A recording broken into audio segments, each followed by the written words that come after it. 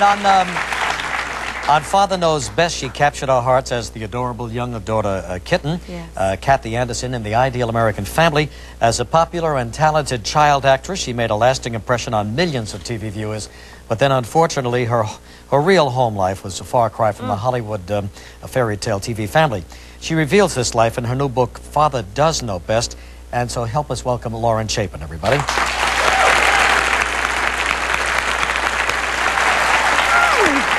Hi, Lauren. Hi. How you doing? Hi, Kathy. How are you? Great. Thank you. Nice to see you. Well, thank you. Yes, we talked a little bit about your life and the book, and I tell you, it takes your breath away when you read it. Took my breath away having to live through it. I'll bet you did. Yes. It's really miraculous you had any breath left. True. True. There's so much to talk about, but why don't we go back to the early childhood days? Okay. I mean, it looked like you were part of a wonderful family unit. I was. Yes. Well, yeah, Father Knows Best was great. No, I'm talking Even about the real before life. that. Oh, the real. Yeah, the real one. The real life. Yeah. Well, I don't know. At the beginning, it looked like that, but then it kind of dissolved. You were shuffled around a lot. And went to Well, my sports mother school. was very ill. When I was born, she had tuberculosis, so immediately that took me away from her, and I was shuffled to aunts, uncles, and friends. And so the bonding, and Kathy, you're pregnant. Congratulations. Thank you. But that bonding is real important. Sure. If you don't have it, then you don't seem to be real close to your children, or your children close to you. Also, both your brothers were in show business, so your mother was like a backstage mother to them, and she was taking them all over the place, and you felt that she really adored them. Well, she was a ones- frustrated actress. Yeah. She really wanted to be an actress, and because she was so ill and fragile, she wasn't capable of doing it. I took back seat to my middle brother. I was the baby, but he was the star. He was her apple of the eye, and it was hard to compete with him. But it was really interesting because he then took back seat to me after I became Kathie Anderson, and I didn't know that his ego had been severely hurt. I mean, he was in direct competition with me. I was getting all the adulation, and here he was, the big actor. Yeah. He was much bigger than I ever was, but nobody was paying any attention to him. And so his ego kind of got hurt, and lots of jealousy, lots of competition. And Mother had an alcohol problem as well. Yeah, Oh, yeah. yeah. And then took him to New York to continue his stage career. That's here, right. leaving Three you Wishes, alone with your dad. Right. So from the ages of 2 to 4, you went through some abuse. Probably even longer than that, Regis, because it was not only my father, it was a friend of the family that we called Uncle, and he continued to molest me all the way up until I was in 3rd grade.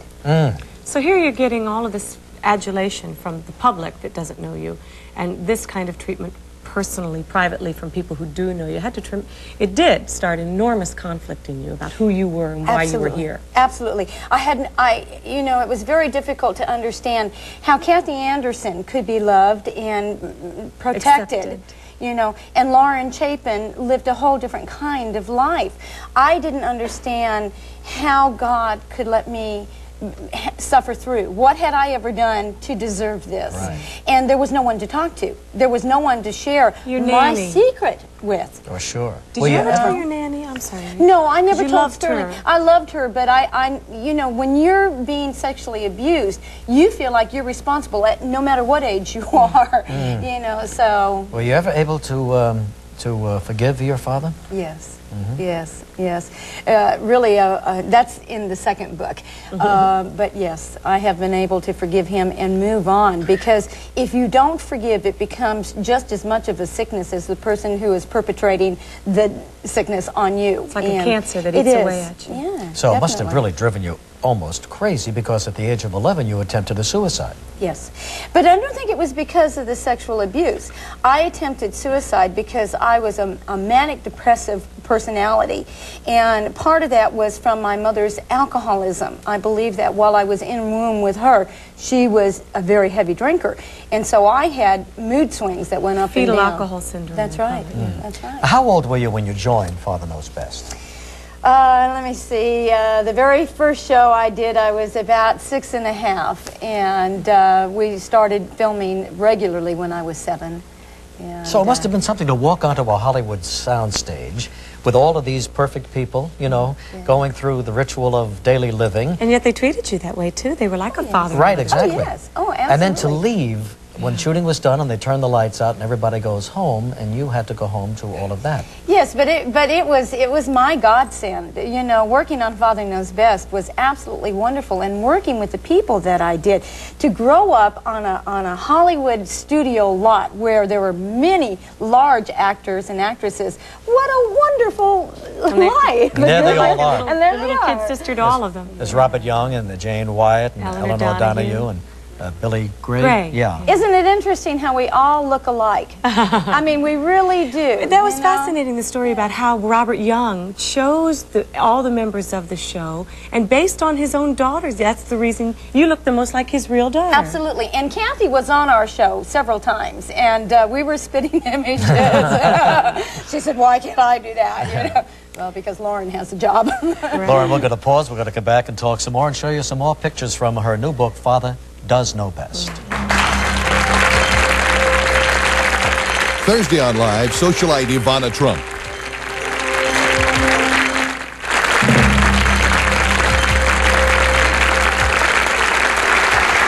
Talking with Lauren Chapin, who played Kitten on Father Knows Best, about her life, and we've covered the early years. Then came the tumultuous teenage years, and you were married at the age of 16. Yes, yes. Divorced at 18. Yes. Just didn't work out, wrong guy. Well, I think, really, I don't know. You know, what does a 16-year-old child know from marriage, especially when she's not had any role models? Exactly. The only role model I had was Father Knows Best, and that was somebody's imagination down on paper, you know.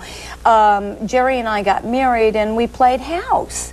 I wasn't a wife, he wasn't a husband, and I lost 8 babies during my marriage to him, and I felt very inept as a woman.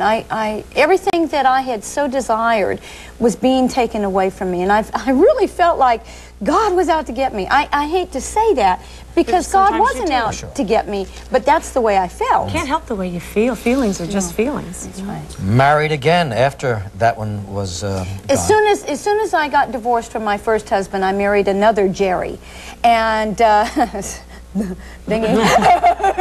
Watch out for a guy named Jerry. No, watch out for a couple of guys. Anybody named Jerry in this room, leave now. Right now. I want you out.